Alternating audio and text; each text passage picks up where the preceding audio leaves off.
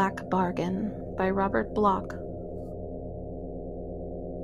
It was getting late when I switched off the neon and got busy behind the fountain with my silver polish. The fruit syrup came off easily, but the chocolate stuck and the hot fudge was greasy. I wished to the devil they wouldn't order hot fudge. I began to get irritated as I scrubbed away. 5 hours on my feet every night? And what did I have to show for it? Varicose veins. Varicose veins and the memory of 1,000 foolish faces. The veins were easier to bear than the memories. They were so depressing, those customers of mine. I knew them all by heart. In the early evening, all I got was Cokes. I could spot the Cokes a mile away. Giggling high school girls with long shocks of uncombed brown hair. Their shapeless tan fingertip coats and the repulsively thick legs bulging over furry red ankle socks. They were all Cokes. For 45 minutes, they'd monopolize a booth, messing up the tile tabletop with cigarette ashes, crushed napkins daubed in lipstick, and little puddles of spilled water.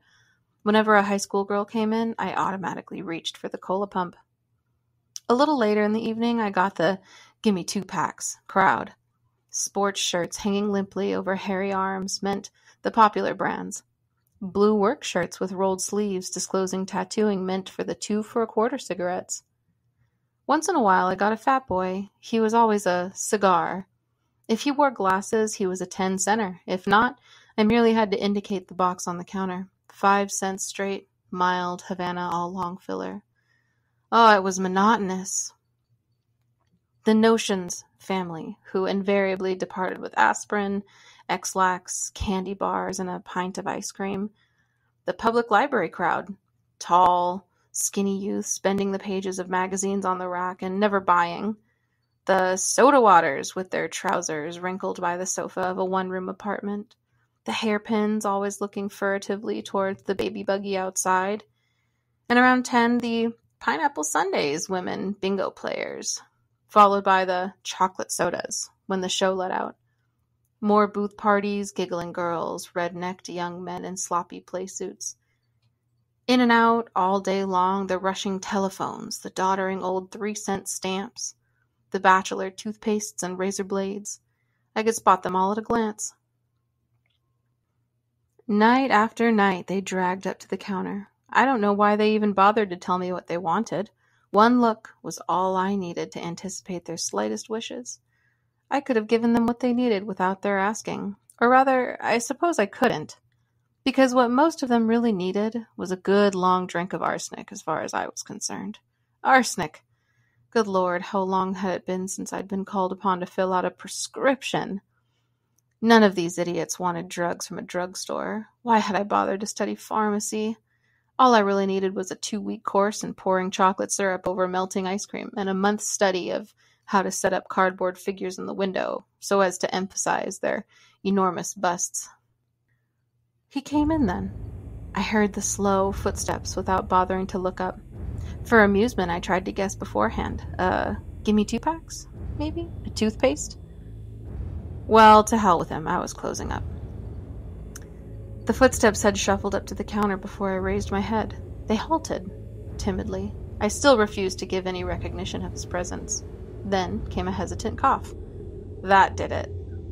I found myself staring at a Casper milk toast and nearly Rags, a middle-aged, thin little fellow with sandy hair and rimless glasses perched on a snub nose. The crease of his froggish mouth underlined the despair of his face. He wore a frayed $16.50 suit, a wrinkled white shirt, and a string tie, but humility was his real garment. It covered him completely. That aura of hopeless resignation. To hell with psychoanalysis. I am not the drugstore Dale Carnegie. What I saw added up to only one thing in mind. A moocher. I beg your pardon, please, but do you have any tincture of aconite? Well, miracles do happen. I was going to get the chance to sell drugs after all. Or was I? When despair walks in and asks for aconite, it means suicide. I shrugged. Aconite, I echoed. I don't know. He smiled a little, or rather, that crease wrinkled back in a poor imitation of amusement. but on his face a smile had no more mirth in it than the grin you see on a skull. I know what you're thinking, he mumbled, but you're wrong. I'm a chemist. I'm doing some experiments, and I must have 4 ounces of aconite at once. And some belladonna, yes. And, wait a minute. He then dragged the book out of his pocket, and I craned my neck. The book had rusty metal covers. It was obviously very old.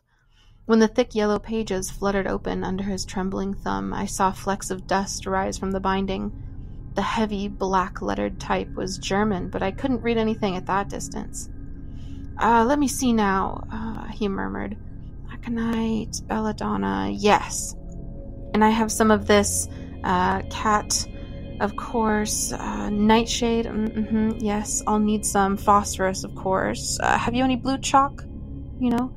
Good, okay. And I guess that's all. I was beginning to catch on, but what in the devil did it matter to me? A screwball, more or less, was nothing new in my life. All I wanted to do was get out of here and soak my feet. I went back and got the stuff for him, quickly. I peered through the slot above the prescription counter, but he wasn't doing anything, just paging through that black, iron-bound book and moving his lips. Wrapping the parcel, I came out. Anything else, sir? Yes. Could I have about a dozen candles, the large size? I opened a drawer and scrabbled for them under the dust. I'll have to melt them down and reblend them in with the fat, he said. What? Oh, nothing. I was just figuring. Sure, that's the kind of figuring you do when you're counting the pads in your cell. But it wasn't my business, was it? So, I handed over the package, like a fool. Oh, thank you. You've been very kind. I must ask you to be kinder, to charge this. Ah, swell.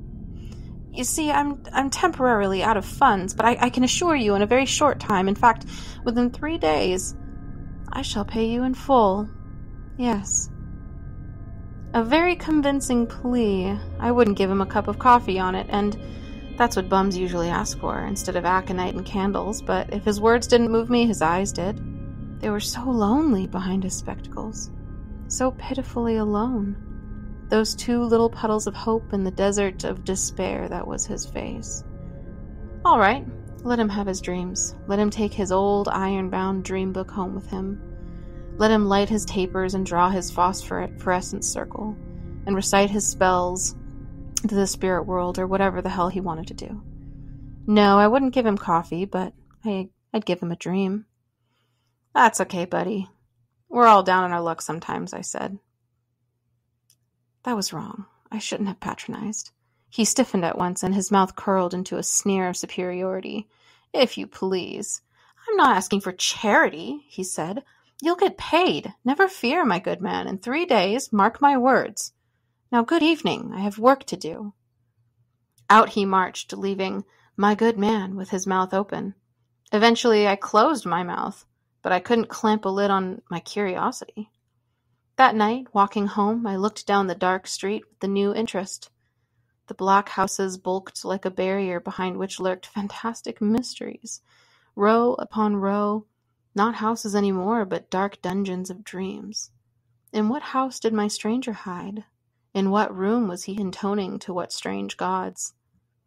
Once again I sensed the presence of wonder in the world, of lurking strangeness behind the scenes of drugstore and apartment house civilization. Black books were still read. Wild-eyed strangers walked and muttered. Candles burned into the night, and a missing alley cat might mean a chosen sacrifice. But my feet hurt, so I went home. Same old malted milks, cherry cokes, Vaseline, Listerine, hairnets, bathing caps, cigarettes, and what have you. Me, I had a headache. It was 4 days later, almost the same time of night, when I found myself scrubbing off the soda taps again. Sure enough, he walked in. I kept telling myself all evening that I didn't expect him. But I did expect him, really. I had a crawling feeling when the door clicked. I waited for the shuffle of the Tom McCann shoes. Instead, there was a brisk tapping of Oxfords, English Oxfords, the $18.50 kind. I looked up in a hurry this time. It was my stranger. At least he was there, someplace beneath the flashy blue pinstripe of his suit, the immaculate shirt and foulard tie. He'd had a shave, a haircut, a manicure, and evidently a winning ticket in the Irish sweepstakes. "Hello there."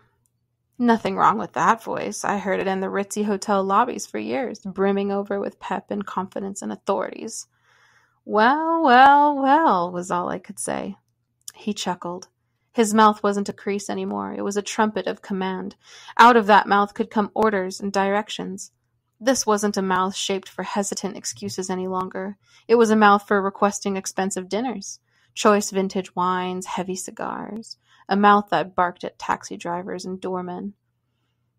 "Surprised to see me, eh? Well, I told you it would take 3 days. Want to pay you your money. Thank you for your kindness." That was nice. Not the things. The money. I like money. The thought of getting some I didn't expect made me jovial. "So your prayers were answered, eh?" I said. He frowned. "Prayers? What prayers?" Well, I thought that I'd pulled a boner, no mistake." "I don't understand," he snapped, understanding perfectly well. "Did you perhaps harbor some misapprehension concerning my purchases the other evening? A few necessary chemicals. That's all, to complete the experiment I spoke of. And the candles, I must confess, were to light my room. They shut my electricity off the day before. Might as well tell you, the experiment was a howling success. Yes, sir. Went right down to Newsom with the results, and they put me on as the assistant research director. Quite a break." Newsom was the biggest chemical supply house in our section of the country, and he went right down in his rags and was put on as the assistant research director? Well, live and learn. "So here's the money. $2.39, wasn't it? Can you change it 20? I couldn't. "That's all right. Keep it." I refused. I don't know why. Made me feel crawling somehow.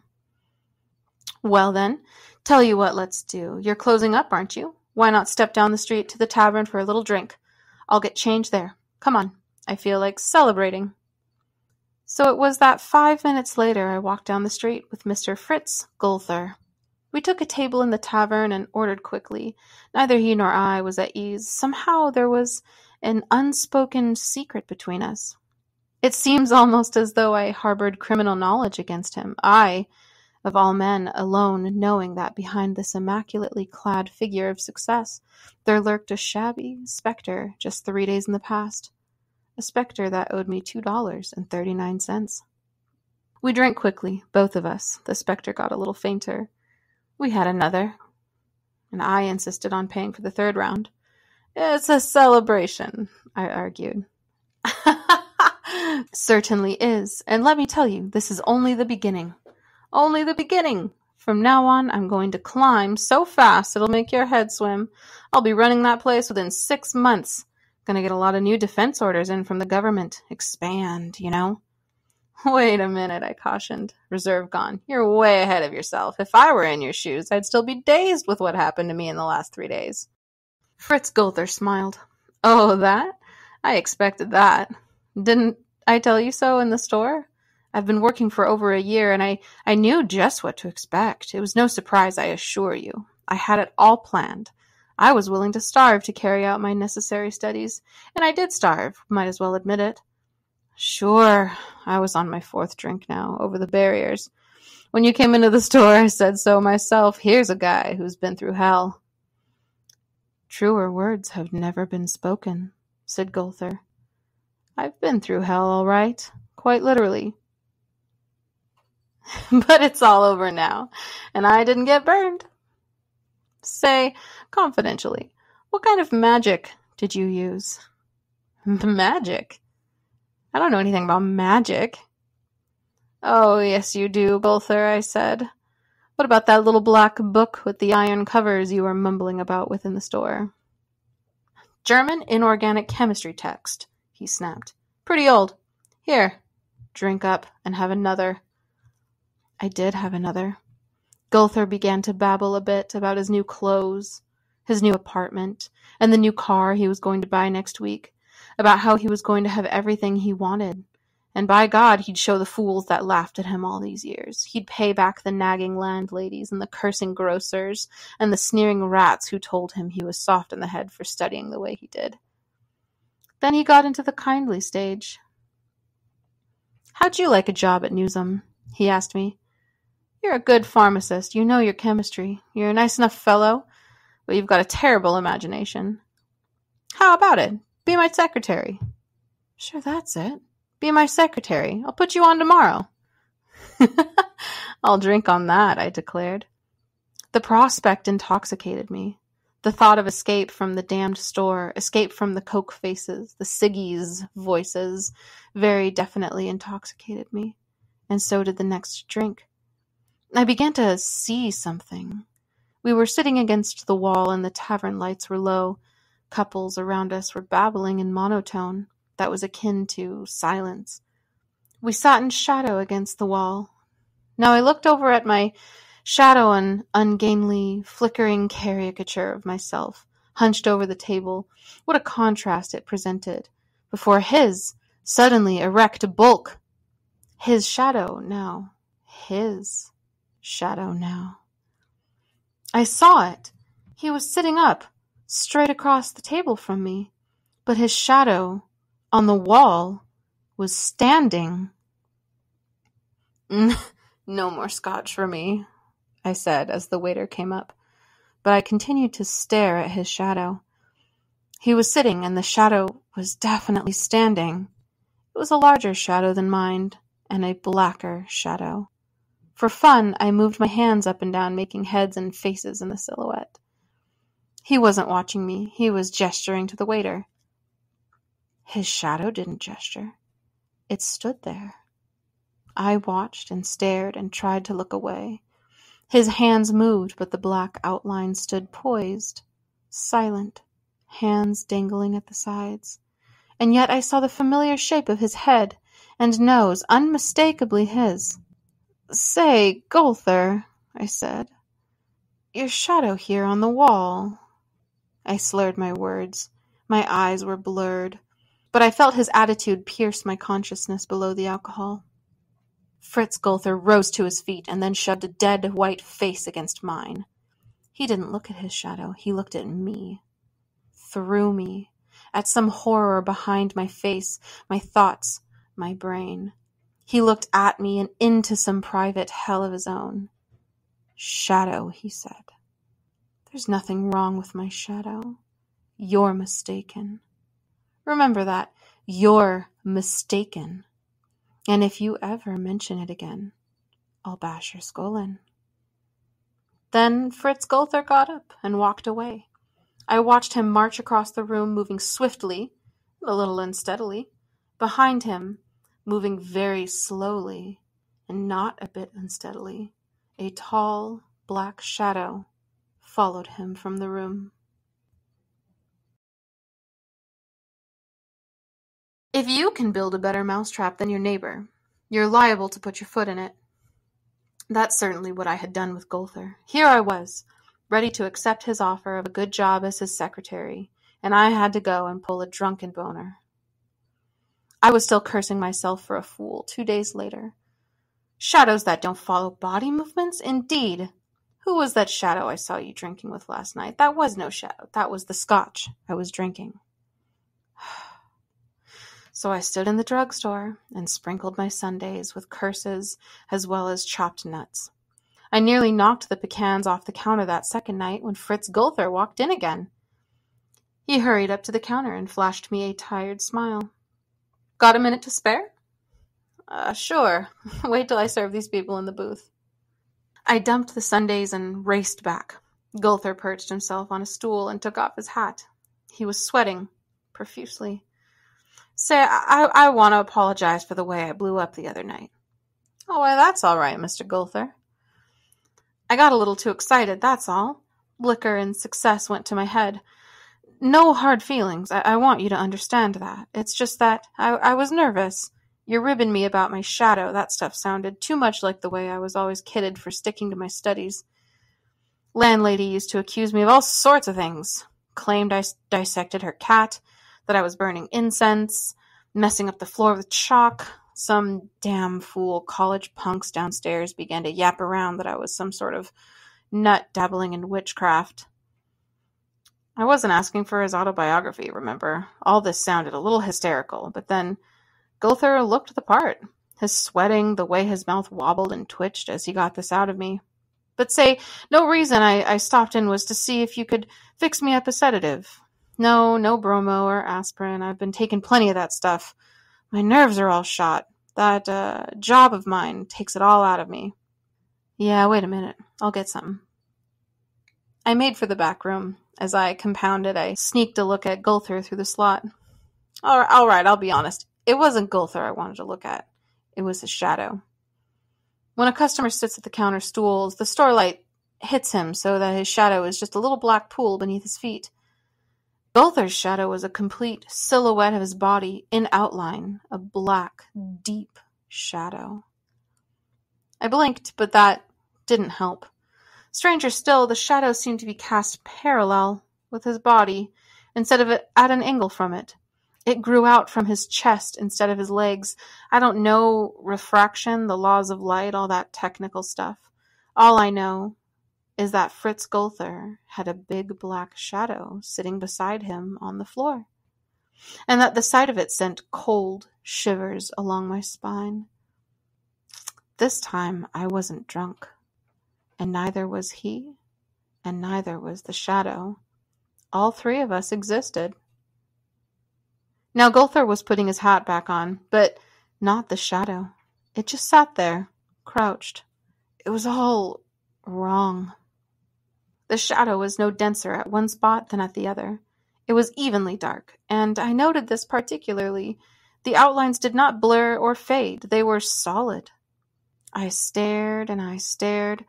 I saw a lot now I'd never noticed. The shadow wore no clothes, of course.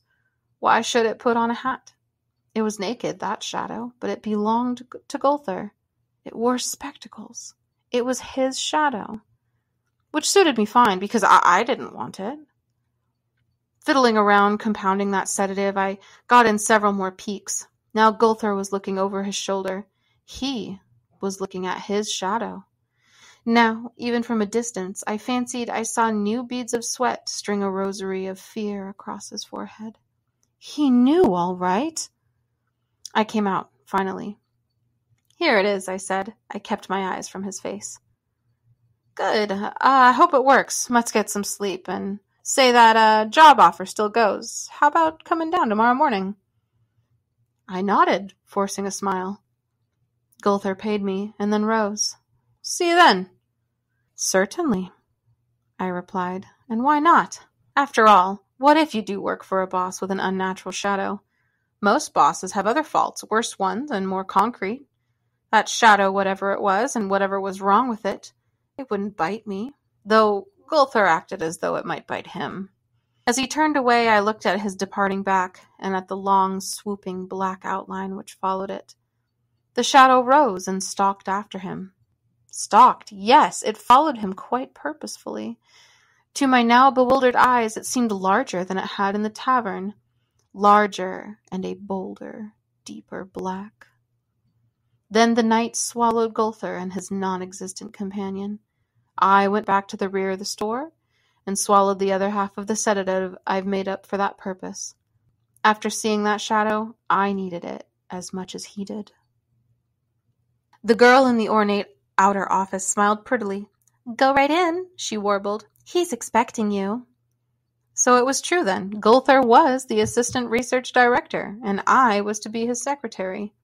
I floated in. In the morning sunshine, I forgot all about shadows. The inner office was elaborately furnished, a huge place with elegant walnut paneling associated with business authority. There was a kidney desk set before closed Venetian blinds and a variety of comfortable leather armchairs. Fluorescent lighting gleamed pleasantly. But there was no Gulther, probably on the other side of the little door at the back, talking to his chief. I sat down, with the tight feeling of anticipation hugged somewhere within my stomach. I glanced around, taking in the room again. My gaze swept at the glass-topped desk. It was bare, except in the corner, where a small box of cigars rested. No, wait a minute, that wasn't a cigar box. It was metal. I've seen that somewhere before. Ah, yes, of course, it was Gulther's iron-bound book. German inorganic chemistry. Who was I to doubt his word? So naturally, I just had to sneak a look before he came in. I opened the yellow pages. De vermis mysteries, mysteries of the worm. This was no inorganic chemistry text. It was something entirely different.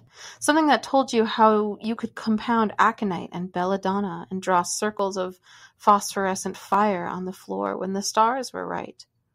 Something that spoke of melting tallow candles and blending them with corpse fat, whispered of uses to which animal sacrifice might be put. It spoke of meetings that could be arranged with various parties most people don't either care to meet or believe in.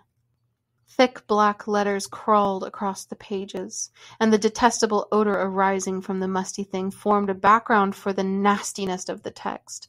I won't say whether or not I believed what I was reading, but I will admit there was an air, a suggestion about those cold, deliberate directions for traffic, with an alien evil which made me shiver with repulsion.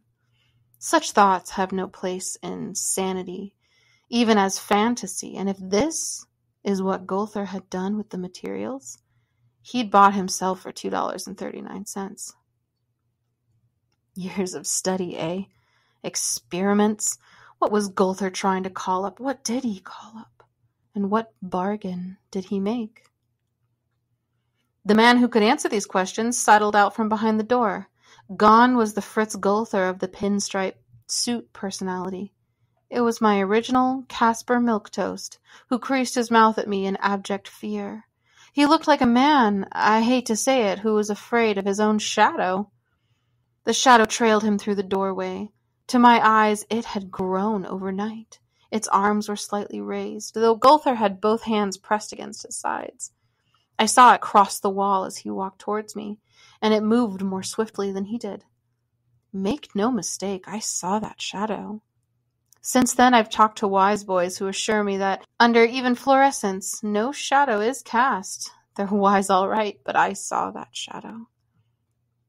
Gulther saw the book in my hands. All right, he said. You know, and maybe it's just as well. No, I said. Yes, know that I made a bargain with someone. I thought I was being smart. He promised me success and wealth, anything I wanted, on only one condition. Those damn conditions. You always read about them and you always forget, because they sound so foolish. He told me that I'd have only one rival, and this rival would be a part of myself. It would grow with my success. I sat mute. Gulther was wound up for a long time. Silly, wasn't it? Of course I accepted, and then I found out what my rival was, what it would be. The shadow of mine. It's independent of me, you know, and it keeps growing. Oh, not in size, but in depth. It's becoming, maybe I am crazy, but you see it too, solid, thicker, as though it has a palpable substance. Crease's mouth wobbled violently, but the words choked on. The further I go, the more it grows. Last night I took your sedative and it didn't work. Didn't work at all. I sat up in the darkness and I watched my shadow. In darkness? Yeah, it doesn't need light. It exists now, permanently. In the dark, it's just a blacker blur. But you can see it. It doesn't sleep or rest. It just waits. And you're afraid of it? Why? I don't know. It doesn't threaten me or make gestures or take any notice of me. Shadow's taking notice sounds... But you see it as I do. You can see it in waiting, and that's why I'm afraid. What's it waiting for? The shadow crept closer over his shoulder, eavesdropping. I don't need you for a secretary. I need a nurse. What you need is a good rest. Rest? How can I rest? I just came out of Newsom's office. He doesn't notice anything yet. Too stupid, I suppose. The girls in the office look at me when I pass, and I wonder if they see something particular, but Newsom doesn't. He just made me head of research, completely in charge. In 5 days? Marvelous, I said. Isn't it? Except for our bargain, whenever I succeed, my rival gains power with me. That will make the shadows stronger. How? I don't know. I'm waiting, and I can't find rest. I'll find it for you, I said. Just lie down and wait, and I will be back. I left him hastily. Left him sitting at his desk all alone. Well, not quite alone. His shadow was there too. Before I went, I had the funniest temptation. I wanted to run my hand along the wall, through that shadow. And yet I didn't. It was too black, too solid. What if my hand should actually encounter something? So I just left. I was back in half an hour. I grabbed Goulther's arm, bared it, and plunged the needle home. Morphine. You'll sleep now, I whispered. He did, resting on the leather sofa. I sat at his side, watching the shadow that didn't sleep. It stood there, towering above him unnaturally. I tried to ignore it, but it was a third party in the room. Once, when I turned my back, it moved. It began to pace up and down. I opened my mouth, trying to hold back a scream. The phone buzzed. I answered mechanically, my eyes never leaving the black outline on the wall that swayed over Goulther's recumbent form. Yes? No, he's not in right now. This is Mr. Goulther's secretary speaking. Your message? Oh, yes, I'll tell him, certainly. Thank you. It had been a woman's voice, a deep, rich voice. Her message was to tell Mr. Goulther she'd changed her mind. She'd be happy to meet him that evening at dinner. Another conquest for Fritz Goulther. Conquest? 2 conquests in a row? That meant conquests for the shadow, too. But how? I turned to the shadow on the wall and got a shock. It was lighter, grayer, thinning, wavering a little. What was wrong? I glanced down at Goulther's sleeping face. Then I got another shock. Goulther's face was dark, not tanned, but dark, sooty, shadowy. Then I did scream a little. Goulther awoke suddenly. I just pointed to his face and indicated the wall mirror. He almost fainted. It's combining with me, he whispered. His skin was slate-colored. I turned my back because I couldn't look at him. We must do something, he mumbled. Fast. Perhaps if you were to use that book again, you could make another bargain. It was a fantastic idea, but it popped out. I faced Goulther again and saw his smile. That's it! If you could get the materials. Now you know what I need. Go to the drugstore, but hurry up, because... And I shook my head. Goulther was nebulous, shimmery. I saw him through a mist. And then I heard him yell, You damn fool, look at me! That's my shadow you're staring at. I ran out of the room, and in less than 10 minutes I was trying to fill a vial with belladonnas, with fingers that trembled like lumps of jelly. I must have looked like a fool carrying that armful of packages through the outer office. Candles, chalk, phosphorus, aconite, belladonna, and blame it on my hysteria, the dead body of an alley cat. Certainly I felt like a fool when Fritz Goulther met me at the door of his sanctum. Come in, he snapped. Yes, snapped. It only took a glance to convince me that Goulther was himself again. Whatever the black change that frightened us so bad, he'd shook it off for a while I was gone. Once again the trumpet voice held authority. Once again the sneering smile replaced the apologetic crease in his mouth. Goulther's skin was normal.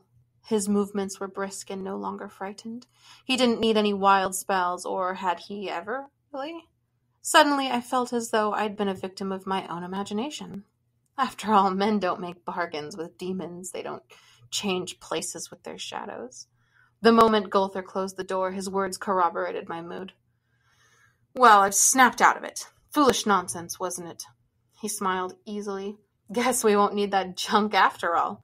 Right when you left, I began to feel better. Here, sit down. Take it easy. I sat. Goulther rested on the desk, nonchalantly swinging his legs. All that nervousness, that strain had just disappeared. But before I forget, I'd like to apologize for telling you that crazy story about sorcery and whatnot.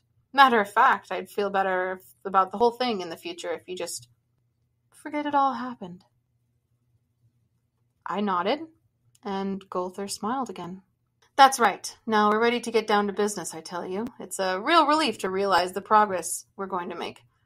I'm head research director already, and if I play my cards right, I think I'll be running this place in another 3 months.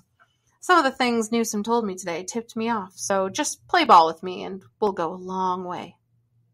A long way. And I can promise you one thing, I'll never have any of those spells again.